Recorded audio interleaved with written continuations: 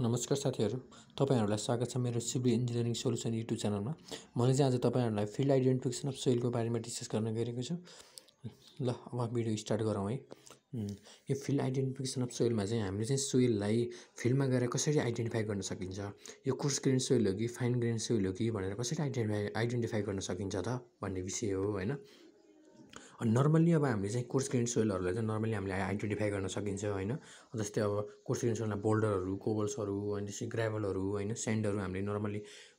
Identify गर्न सकिन्छ नि हैन। अब फाइन ग्रेन सोइलहरु जस्तै सिल्ट क्लेहरुलाई चाहिँ हामीले इजिली हामीले आइडेन्टिफाई गर्न सकिदैन, किनकि हामीले भनेको नाङ्गो आँखाले हेरिने हो हैन। हाम्रो नाङ्गो आँखाले हेर्दाखेरि चाहिँ हाम्रो कोर्स ग्रेनहरु नर्मली हामीले फाइन्ड आउट गर्न सकिन्छ कि हैन, नर्मली आइडेन्टिफाई गर्न सकिन्छ। तर फाइन ग्रेन सोइलले चाहिँ हामीले आइडेन्टिफाई गर्न सकिदैन हैन। ल अब हाम्रो चाहिँ सुरुमा चाहिँ coarse grain versus fine grain, normally अब यसको टेक्निक भनेको हाम्रो भिजुअल इन्स्पेक्सन हो हामीले चाहिँ भिजुअलबाट निरीक्षण गरिने हो हैन। यसको क्राइटेरिया भनेको चाहिँ the fine soil particle smaller then 75 micron, the fine soil particle smaller then 75 micron such that 0.075 mm are not visible individually with naked eye। हामी चाहिँ यदि चाहिँ त्यो फाइन सोइल पार्टिकल हो भने त्यो चाहिँ 0.075 mm र 75 माइक्रोन भन्दा सानो छ भने त्यो भनेको फाइन सोइल पार्टिकल हो। अनि त्यो फाइन सोइल पार्टिकल चाहिँ हामी इजिली नट भिजिबल गर्न सकिदैन, हाम्रो नाङ्गो आँखाले इजिली भिजिबल गर्न सकिदैन भने त्यसलाई चाहिँ हामीले चाहिँ फाइन सोइल पार्टिकल भनिन्छ हैन। अनि यदि चाहिँ हामीले चाहिँ त्यो चाहिँ 50% भन्दा बढी छ भने हाम्रो सोइल पार्टिकल चाहिँ 50% भन्दा बढी छ भने हैन, र हामीले इजिली त्यसले भिजिबल गर्न सकियो, इजिली भिजिबल गर्न सकियो र त्यो चाहिँ 50% भन्दा बढी छ भने त्यसलाई चाहिँ हामीले चाहिँ कोर्स ग्रेन सोइल भनिन्छ, अदरवाइज फाइन ग्रेन सोइल भनिन्छ। हेर्नु चाहिँ if greater than 50% particle are visible individually the soil is coarse grain soil, otherwise fine grain soil है। ल यो चाहिँ coarse grain versus fine grain भयो। अब चाहिँ ग्राभल भर्सेस सेन्डमा चाहिँ हामीले इजिली फाइन ग्राभल हो कि सेन्ड हो भनेर कसरी फाइन्ड आउट गर्ने, यसको टेक्निक भनेको हाम्रो भिजुअल इन्स्पेक्सन हो हैन। हामीले चाहिँ हामीले सिधै हेरेर हामीले डिसाइड गर्न सकिन्छ नि हैन। यसको क्राइटेरिया भनेको चाहिँ if more than 50% of soil particle are larger than 4.75 mm size then the soil is gravel otherwise send अरे। ल हेर्नुहोस् है, यदि चाहिँ हाम्रो चाहिँ सोइल पार्टिकल 4.75 mm साइजभन्दा ग्रेटर छ भने, 4.75 mm साइजभन्दा लार्जर छ भने, त्यो चाहिँ त्यो लार्जर भएको चाहिँ 50% भन्दा बढी छ भने हैन, 50% भन्दा बढी र 4.75 mm साइजभन्दा लार्जर छ भने त्यस्तो सोइल पार्टिकललाई हामीले ग्राभल भनिन्छ र अदरवाइज अरू चाहिँ हाम्रो सेन्ड हुन्छ है। ल ग्राभल भर्सेस सेन्ड पनि भयो। अब फाइन सेन्ड भर्सेस सिल्ट, अब फाइन सेन्ड हो कि सिल्ट हो भनेर हामीले कसरी फाइन्ड आउट गर्ने त हैन। फाइन सेन्ड हो कि सिल्ट हो भनेर यसको टेक्निक भनेको सेडिमेन्टेसन हो हैन। हामीले चाहिँ सेडिमेन्टेसनबाट हामीले डिसाइड गर्न सकिन्छ हैन। यसको क्राइटेरियामा के पर्छ हैन, यसको क्राइटेरियामा चाहिँ हामीले चाहिँ एउटा सिम्पली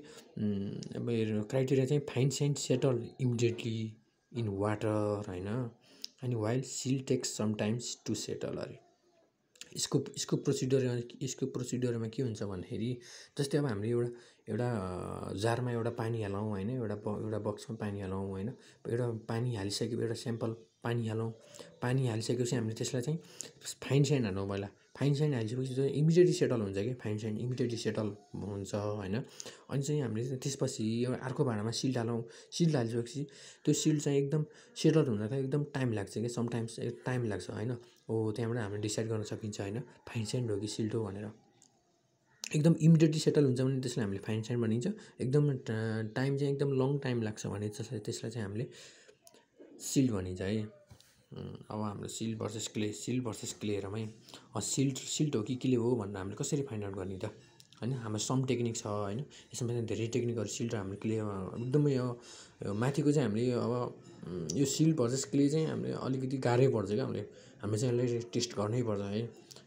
सिल्ट र क्लेलाई चाहिँ फाइन्ड आउट गर्न एकदम गाह्रै पर्छ हामीलाई। यो सम टेक्निकहरु छ हैन। हामीले चाहिँ पहिला ड्राई स्ट्रेन्थ टेस्टबाट गर्न सकिन्छ हामीले। ड्राई स्ट्रेन्थ टेस्टमा चाहिँ क्राइटेरिया भनेको चाहिँ ड्राई स्पेरिकल बल हो। हामीले चाहिँ एउटा ड्राई स्पेरिकल बल बनाऊ हैन, हामीले चाहिँ एउटा हातमा राखेर ड्राई स्पेरिकल डल्लो बनाऊ, एउटा ड्राई स्पेरिकल बल जस्तो एउटा डल्लो बनाऊ है। बल जस्तो एउटा डल्लो बनाऊ हैन। अनि बल जस्तो डल्लो बनाइसकेपछि त्यसलाई हामीले चाहिँ के अरे हेर्नुहोस् है बल चाहिँ डल्लो बनाऊ है यो ड्राई स्पेरिकल बल युज गरिन्छ हामीले if shield the ball can be crumble easily with finger ल हेर्नुहोस् है यदि त्यो सिल्ट हो भने चाहिँ त्यो बल चाहिँ हामीले चाहिँ हातले चाहिँ त्यसलाई चाहिँ टुक्राउन इजिली टुक्राउन सकिन्छ के हाम्रो हातले चाहिँ इजिली टुक्राउन सकिन्छ त्यो सिल्ट हो भने होइन यदि त्यो क्ले हो भने हामीले चाहिँ एकदम गाह्रो पर्छ difficult to crumble ball with finger अरे हामीले चाहिँ त्यो फिङ्गरले चाहिँ त्यो बललाई चाहिँ एकदम डिफिकल्ट हुन्छ त्यसलाई हामीले टुक्राउनै सकिँदैन होइन एउटा स्पेरिकल डल्लो बनाउने होइन माटोको डल्लो बनाउने एकदम ड्राई स्ट्रेन्थको होइन एकदम सुक्खा ड्राई स्ट्रेन्थको होइन एउटा डल्लो बनाउने अनि त्यसलाई चाहिँ हामीले फिङ्गरले टुक्राउनु खोज्दाखेरि चाहिँ इजी सिल्ड हो भने त्यो इजिली क्रम्बल हुन्छ होइन इजिली क्रम्बल हुन्छ हाम्रो हातले इजिली क्रम्बल टुक्राउन सकिन्छ होइन यदि त्यो क्ले हो भने चाहिँ हामीले चाहिँ त्यसलाई त्यो माटोको डल्लो होइन त्यो ड्राई स्ट्रेन्थको माटोको डल्लो र सुक्खा माटोलाई चाहिँ हामीले चाहिँ सुक्खा माटोको डल्लोलाई चाहिँ हामीले चाहिँ टुक्राउन हामीलाई चाहिँ एकदम गाह्रो पर्छ टुक्रिन्छ तर हामीलाई डिफिकल्ट पर्छ एकदम गाह्रो पर्छ है यो चाहिँ डाइस्टेन्स टेस्ट भन्छ होइन अब सेकेन्डमा चाहिँ हाम्रो डाइलिटेन्सी टेस्ट भनेको चाहिँ एकदम सेकिङ टेस्ट हो हेर्नुहोस् है सेकिङ टेस्ट भनेको हामीले हल्लाएर गर्ने टेस्ट हो कि यसको क्राइटेरिया चाहिँ के हुन्छ भन्दाखेरि जस्तै हामीले चाहिँ एउटा हातमा राख्नु पऱ्यो हातमा एउटा चाहिँ मोइस्ट स्याम्पल होइन मोइस्ट स्याम्पल लिनु पऱ्यो होइन यसलाई डल्लो बनाउने होइन अनि त्यसलाई हातमा राखेर हल्लाउने हो हातमा राख्ने हल्लाउने र अब यदि सिल्ट हो भने त्यसले चाहिँ एकदम छिटो चाहिँ fast water appears on the surface of soil if silt fast water appears on the surface of पेट अफ सोइल ड्युरिङ सेकिङ होइन हामीले हल्लाउँदाखेरि चाहिँ एकदम छिटो वाटर चाहिँ एपियर गर्छ होइन सर्फेसमा चाहिँ एकदम छिटो वाटर एपियर गर्छ भने त्यसलाई चाहिँ हामीले सिल्ट भनिन्छ and disappear water if प्याट is compress it middle by finger हामीले चाहिँ त्यसलाई चाहिँ मिडलमा थिचियो भने पनि त्यो चाहिँ एकदम छिटो चाहिँ वाटर डिसएपियर हुन्छ वाटर चाहिँ बाहिरिन्छ भन्ने कुरो के है भयो अहिले क्ले हो भने हामी चाहिँ त्यसरी हल्लाउँदाखेरि डल्लो बनाएर हल्लाउँदाखेरि चाहिँ long times to takes to appear water on the surface of पेट हाम्रो त्यो सर्फेसमा चाहिँ लामो समय लाग्छ त्यो पानी आउन लामो समय लाग्छ हाम्रो सेकिङ हल्लाउँदाखेरि होइन and do not disappear water from surface by compression at middle of प्याट होइन हामीले चाहिँ बिचमा चाहिँ हाम्रो मिडल के अरे फिङ्गरले चाहिँ हाम्रो हातले चाहिँ बिचमा कम्प्रेस गरियो भने चाहिँ वाटर चाहिँ डिसएपियर हुन पाउँदैन वाटर चाहिँ बाहिर निस्किन पाउँदैन होइन त्यसलाई हामीले क्ले भनिन्छ क्ले फाइन भनिन्छ है यो सेकिङ टेस्ट भयो होइन अब त्यसपछि अब लास्टमा हाम्रो के छ plastic versus non plastic clay होइन प्लास्टिक क्ले हो कि नन प्लास्टिक क्ले हो भनेर हामीले डिसाइड गर्नु पर्यो यो चाहिँ हाम्रो टफनेस टेस्ट पनि भनिन्छ यसलाई हामीले यसलाई रोलिङ टेस्ट पनि भनिन्छ होइन रोलिङ टेस्ट भनेको चाहिँ हामीले यसको क्राइटेरिया भनेको चाहिँ rolling clay in between two palm होइन पाल्म भनेको चाहिँ हाम्रो हत्केलामा हामीले रोलिङ गर्ने यसलाई चाहिँ बेर्ने होइन रोलिङ गर्दै जाने होइन रोलिङ गर्ने के अब यदि प्लास्टिक क्ले हो होइन प्लास्टिक क्ले हो भने it can be role to 3 mm diameter thread अरे हामी चाहिँ यदि प्लास्टिक क्ले हो भने हामीले चाहिँ त्यसलाई रोलिङ गरेर हामीले 3 mm डायमिटरको थ्रेड बनाउन सकिन्छ क्या यदि त्यो प्लास्टिक क्ले हो भने होइन यदि क्ले हो प्लास्टिक क्ले भने क्ले हो यदि क्ले भयो भने चाहिँ हामी चाहिँ 3 mm डायमिटरको थ्रेड बनाउन सकिन्छ त्यो बनाउँदाखेरि चाहिँ यो टुक्रिन सक्दैन होइन यो क्रम्बल हुँदैन त्यसै हामी प्लास्टिक क्ले भनिन्छ होइन यदि फर नन प्लास्टिक क्ले भनेको सिल्ट यदि त्यो सिल्ट हो भने चाहिँ हामीले चाहिँ त्यो